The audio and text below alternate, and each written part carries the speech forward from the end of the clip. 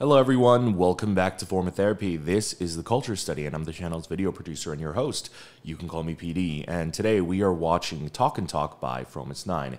This is a special single release from Promisnain and it's a very special single timing-wise as well because this is coming off the heels of the announcement that Promisnain has officially been switched under to Pledis Entertainment for their management. Their previous label, Off the Record, I think might just be dissolved. They said it was like a restructuring in the company, but I believe Off the Record at the time was only managing Isa 1 and Promisnain, so it's not like they had a lot of things going on in terms of like handling a bunch of artists, but with the restructuring, Promisnain is now officially under Pledis management. Hope that goes well, but that also very notably puts them under Hybe as well. And so this music video is being released under the Hybe Labels YouTube channel, so that is interesting. I'm looking forward to see how this is going to influence Promisnain's career going forward. I know that Pledis Entertainment has been somewhat involved with Promisnain's music very early on, just not the management aspect. But now with the management aspect, I mean, Pledis doesn't necessarily have a great track record with handling girl groups, but I'm hoping that with the extra added resources from Hybe, this is only going to be a good thing for Promisnain's future going forward. Now, before we get into the video, before we check out this song, guys, if you enjoy our channel, if you enjoy what we do, and you would like to support our future endeavors, please consider visiting our Patreon. If you go to patreon.com/formatherapy, for as little as something like $2 a month, you get access to listening parties. Listening parties are now Patreon exclusives. This is just a single release, so I don't think there's going to be a listening party for this. There might be like a B-side we check out, if there is a B-side, kind of like Airplane Mode, which is phenomenal, one of their best songs. But for just a little bit more, we also check out K-dramas. We do reactions for reality and survival shows. So if you want to check all that out, consider visiting our Patreon. Of course, you don't have to support us monetarily if you don't want to. Just simply like this video, subscribe, and it would help us out tremendously.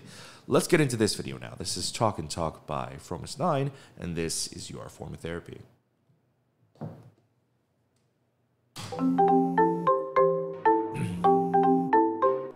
Oh, are they going off the same concept? Oh no, okay. Who is this? Is it Cheon? Oh no, it's Cutie. Oh, I think Cheon's had silver/gray hair at one point. I thought it was her from the side profile.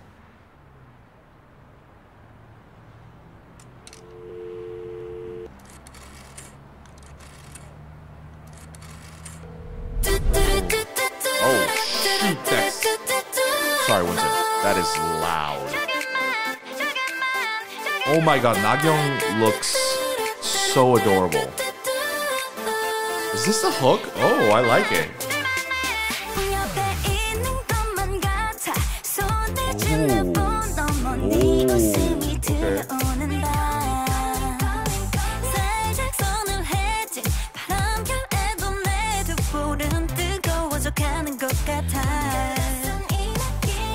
Wow, her voice sounds fantastic. Is that...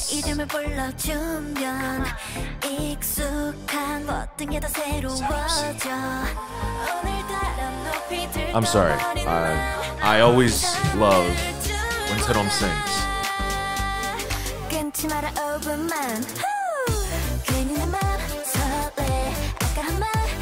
What? Is this the chorus? Why is this throwing me off?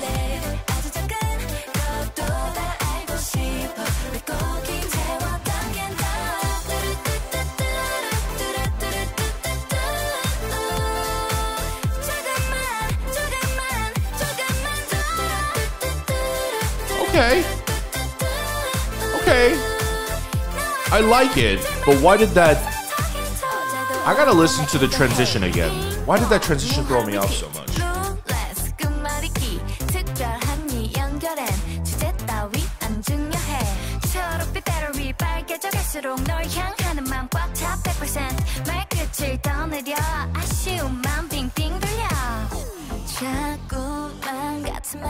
Wow. Okay, so this is the pre-chorus. Pre-chorus is fucking fantastic. I don't know. I feel like lately I've been finding myself very drawn towards pre-choruses more so than the choruses lately. Oh, wow.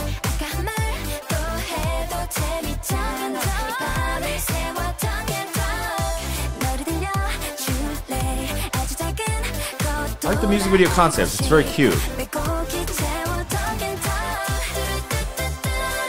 Ooh, that is catchy. Okay.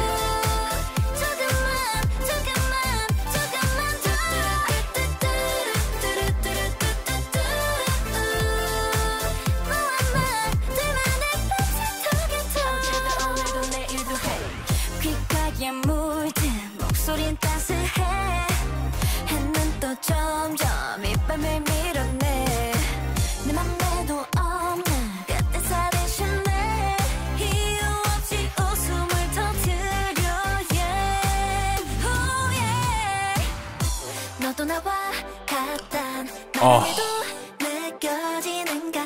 I'll take all the set I'm singing. Thank you. Oh.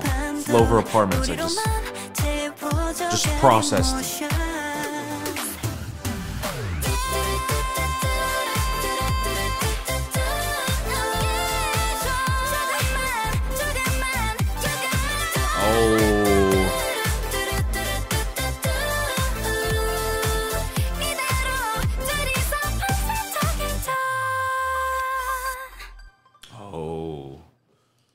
Okay. All right. I love it immediately. There were some moments where one moment specifically that chorus when it starts, it throws me off. I think because initially they reveal the chorus hook at the beginning of the song, because they reveal it at the beginning of the song when they're obviously building towards the chorus transition, I was immediately expecting, I think subconsciously, I was immediately expecting the do-do-do-do-do-do, but they went somewhere else with that.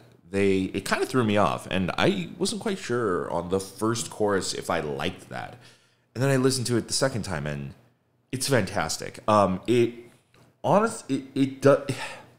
It feels a little bit like they're just continuing the pre-chorus, like they're prolonging the pre-chorus, like they're singing, because like in the pre-chorus they kind of bring it down and then they sing it with a little bit more emotion, a little bit more 감정, and I like that. I like that a lot. But then when the chorus drops, you have like this upbeat, very 8-bit tune in the background, but then they still continue that very kind of like toned down singing, because most girl group stuff, especially like the pop sound, is very like high singing. So it kind of threw me off that they would do the chorus in that kind of lower register, but ultimately it grew on me, and I feel like it does harken back a little bit to Frommisnine's older style, their earlier style. I'll admit I'm a little sentimental about their earlier work, just because I believe their older music was produced by the same producers that did G-Friend's old stuff. I forget their names.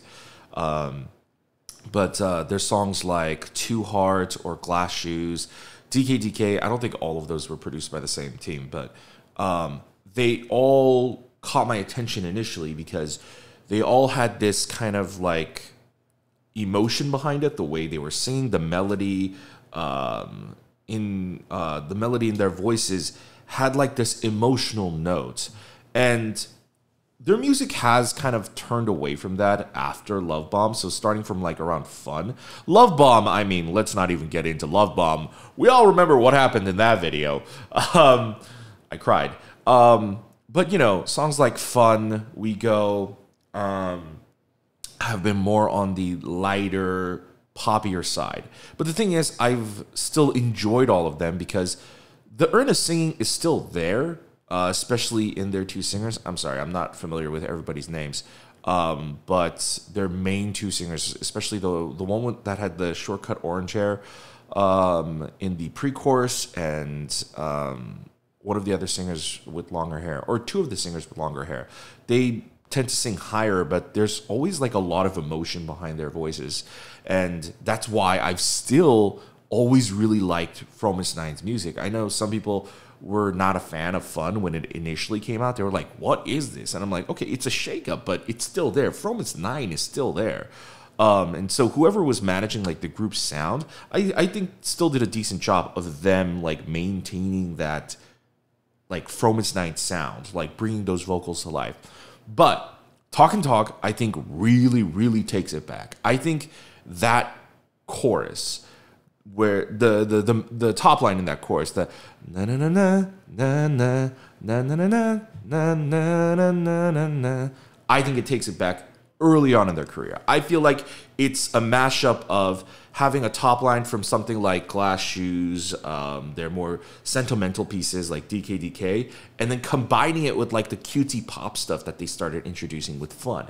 And so Talk and Talk, right now, I want to give it a 9 out of 10. I am tempted to give it a 10 out of 10. Like, I love it. Like, right now, just listening to it, I love it. But I also can't tell right now, just off one listen, if I love it because it's Promisnain, or if I love it because I think it's genuinely that fantastic. It beats out songs from their previous releases. But I'm just trying to think about it right now, but I don't know. Like, if someone was like, hey, what do you want to listen to, Fun or Talk and Talk? I don't know, my mind wants to go like Fun, but that's because I already know the song, right? There's already a familiarity there. I can sing along. It's got a catchy hook, but Talk and Talk, I've only heard it once. So I want to watch it again. I want to do a second watch through, and then we'll kind of do stop commentary for this watch through. Yeah?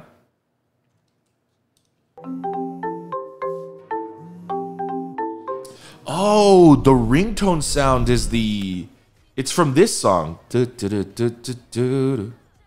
I do like that they connected this music video with the We Go music video. Obviously, it's not like a huge deal. It's not some universe plotting thread thing, but I just think it's nice. Like, there's references and stuff like that.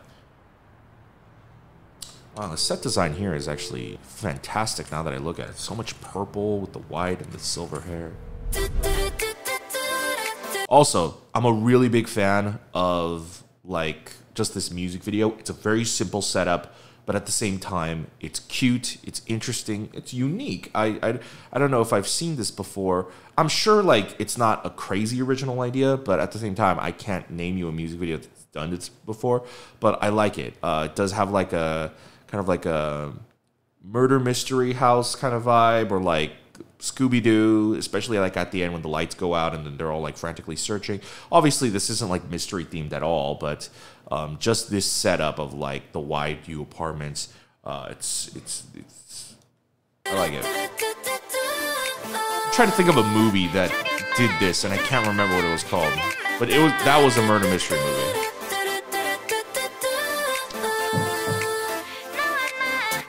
Nagyang looks so good, this comeback.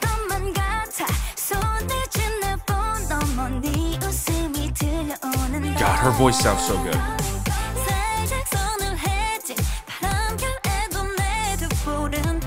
God, her voice also sounds so good.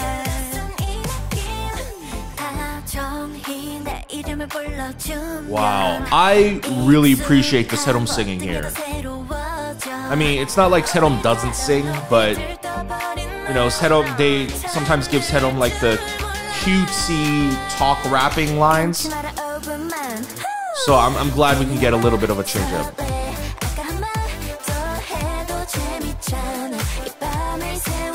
Okay, sorry. I'm not super familiar with all the Promisnain members. For me, it's always been more so about the music. I think Promisnain's music is incredible. I think they have some of the most mind-blowing B-sides for me, personally.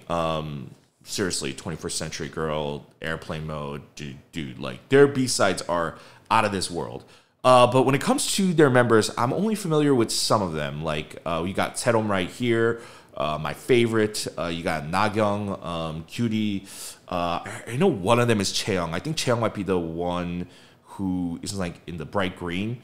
But I think that's about it. I I always recognize some of their faces, most of their faces, especially like the girl with like the sleepy eyes. I think people call her like Sleeping Beauty. I don't know if I'm mixing that up with another idol, but there's like one of those girls. But this girl, she really catches my eye. Her look is very interesting, with like the short cuts, the bright orange. Listen, I don't want to like insult any idols, but orange is a really hard hair color to pull off. I'm not always a fan of idols who do orange hair, but she looks fantastic with it. But she's been catching my eye, but also because she is getting the lines that I am enjoying the most. This part right here. Yeah, so this is the chorus, and if you listen to the melody here compared to the pre-chorus,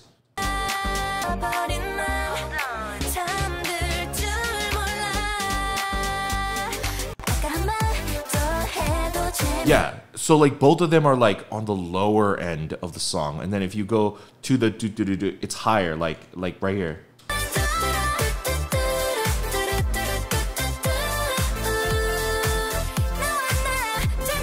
See how high they sing compared to the chorus? Usually, most pop songs, once you get to the chorus, they start off high, you know? And sometimes songs do reset the momentum and then they like climb up and rebuild the momentum in the chorus. They do that. But here, like in the instrumental, if we go back, they didn't reset the momentum, at least not in the main instrumental, not in the main skeleton of the song. You still get the drop. You still get the drop, but only in the instrumental and not in the vocals. It's very weird, but I like it. It gives the song, I feel, like a very sweet feeling. It feels very sweet and refreshing. You know, it feels new. Not that the cute concept is new. Obviously, that's been done to death, but the execution of it is what's really like surprising me.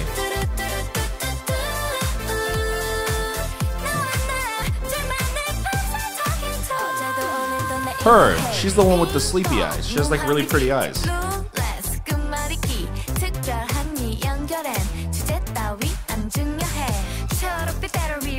Wow. It's such a bright and colorful video too, but they have so many different colors going on. You know, like from just like a set design perspective, this is actually kind of like a nightmare or a challenge, I suppose. There's so many different color palettes going on. Usually with music videos or just like film in general, you want to stick with like 3 color palettes to keep it easy. They've got like the whole spectrum of the rainbow here. Like, it's insane. And yet the music video doesn't hurt your eyes. It's not jarring. I mean, they do keep to like the 3 color scheme in each room. If you notice, in each room, they stick to those color palettes. But when you get to the wide shot, it still doesn't look weird, even though they all like conflict with each other. Oh, I will say this is probably like my one little critique of the music video is what's up with the blank white void set? Like, come on, like 2021, I think we can kind of, I don't know, like, why are we still doing this? You know, I get that it's a special single, but I think the rest of this music video is actually super fantastic. Like, I think it's so well made. I think it's so cute. So it does feel like just like a random oversight that like just one part of the music video, they're dancing, which I don't think they ever change throughout the video too. Like, I think it's, yeah. So it is definitely a smaller budget, and I do get it's a single, so it's probably not comeback promotions and like full scale comeback promotions, and like they're not going to put as much money into this music video because, you know, if people don't know, you know, artists don't make money making music videos. Neither do the companies. Like, the views, dude, like the money they make from views, no matter how many millions of views they get, unless you pull like Blackpink numbers, you're never going to recoup the costs of making a music video like this. And so like a music video is all just like a giant advertisement for, hey, buy the album, which is where their sales come from, or the streams. And so I understand just like not wanting to put too much into this financially, but just the blank white void feels a little uninspired. I do understand if you're on a bit of a budget, but given that it was such a colorful music video, I'm just thinking, well, why not just like instead of an infinite white void, why not just like an infinite like different color? You know, like make it a solid color or a gradient or something along those lines. I feel like given that they're wearing like red and orange, like put a color in the background that's complementary to the warmer colors here. I feel like that would be a nicer go-to. It does, because the white also kind of washes out, if you look at Jiyeon and Cutie, kind of washes out their hair a little bit. So I do think that it would have been like, for me personally, I think I would have pushed, even if it's like exceeding the budget or pushing the budget a little bit, I would have pushed for having like a solid color background.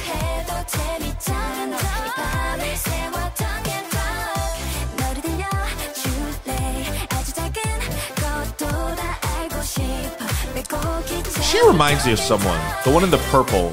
She's very pretty, but she reminds me of somebody.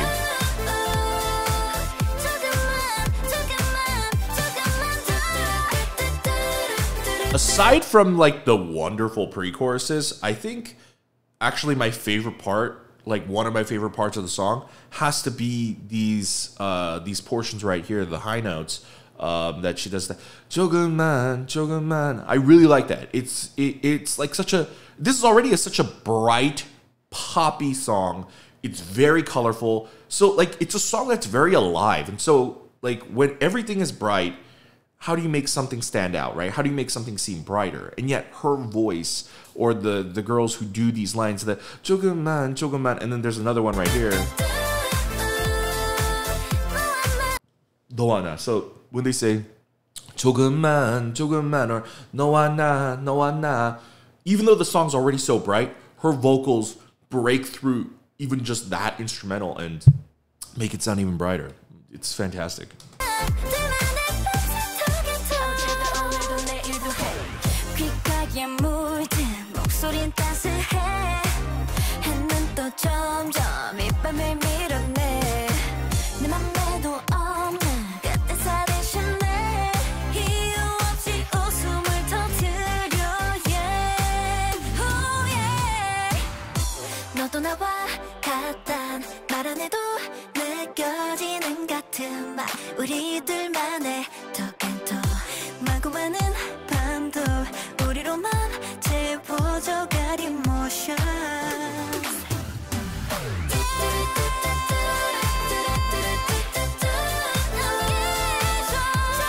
I love this song. Oh my god.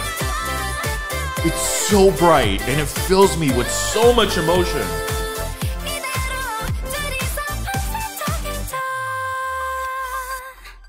Oh my goodness. Oh my goodness. All right, Talk and Talk by Fromist9. Second listen through, I can definitely give you the 10 out of 10 score. This song is fantastic. It fills me with so much emotion. Like, this song is fantastic. And mind you, I really like We Go. I really like Fun. You have no idea how much I just yell out, Fun, na na na na na na, just like randomly in my life. And it annoys the shit out of my partner. But something about Talk and Talk is it hits differently. It hits differently. And it hits me in a way that Fromist9 titles have not hit me in a long time. Fromist9 B-sides are a different story. Fromist9 B-sides, regardless of what kind of an album it is, find ways to hit you really, really hard. Like, if people have not heard Airplane Mode from the previous single, please listen to Airplane Mode. It is godly how good that song is. I have literally, I'm about to go on a weird Airplane Mode rant instead of talking about Talk and Talk, but literally, like, I was hanging out with like a bunch of my friends, and I was just like playing music on the TV. So then I was like, oh, I should show them Airplane Mode. So I just put on Airplane Mode. I was like, you guys got to listen to this. Like, you guys are going to love this chorus. And they're just like listening. They're like, oh yeah, okay, sounds nice. Literally, the reaction is the same. I've shown Airplane Mode to like, I think 8 people now. And I always make sure to show it in person. I always play it like on the TV, but like I show it to them, and they're like, and then when the chorus hits in Airplane, everyone goes, oh, like it's that kind of a song. So if you haven't heard it, I highly encourage you to check out Airplane Mode. But Talk and Talk by Fromist9, it's fantastic. I love it. It's bright, but there is that little added special sauce that gives it that Fromensnine flavor that I think has largely been missing in their title tracks, which I definitely have missed it, but at the same time, it's always been there. It's just stronger in this song because the top line also helps carry that. Like, because their singers are so fantastic, they've always carried that emotional component in their voices. But now that the actual like melody like complements that as well, it's even better. I hope that this just means like going forward, one, we're gonna get another Fromensnine EP soon, please, or give me. I mean, at this point, like, I don't know how many years it's been, but give me a studio album at this point. I am waiting for a Fromensnine album. I am waiting for more Fromensnine B-sides. But I hope that this means only good things for Fromensnine's future. Like, Fromensnine has been around for several years now, maybe like 3 or 4.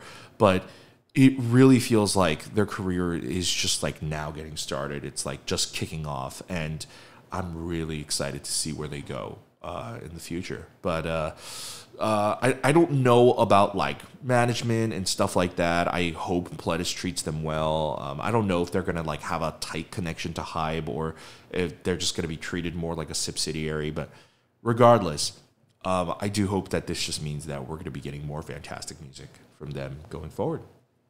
Guys, so that's my reaction and review to Talk and Talk by Fromensnine. Let me know, what did you guys think about this song? Do you guys carry the same feelings about this song that I mentioned? Like how does this compare to their past few releases, their pop releases? I'd like to know. Guys, thank you for checking out this video. Once again, if you enjoy our videos, if you want to support the channel, please consider visiting our Patreon. We got bonus reactions over there. We got listening parties, drama reactions, survival show reactions, all sorts of stuff. So if you want to check that out, consider visiting our Patreon. Of course, you don't have to support us monetarily. Please at least consider just liking the video. It's a simple, easy way to tell people, hey, we liked this video. We want to help promote this video. And yeah, I would really appreciate it. Consider subscribing. Hit the subscribe button, hit the notification bell to be notified when we upload a new video. Check out our other videos over here, and I'll see you guys next time. Bye.